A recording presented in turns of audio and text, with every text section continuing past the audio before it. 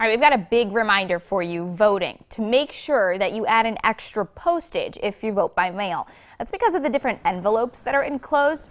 An extra postage is needed. So if you have any worries about the postage or you're worried about the Board of Elections getting it, you do have the option to go straight to the Board of Elections drop-off box. If you do that, you don't even need to get out of your car. Joyce Pesta, the director of the Mahoning County Board of Elections, says there are instructions for the voter on how to pay for the postage.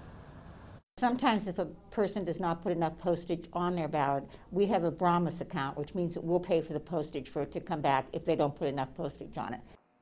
Pesta says the mail-in ballot must be postmarked by November 2nd on midnight.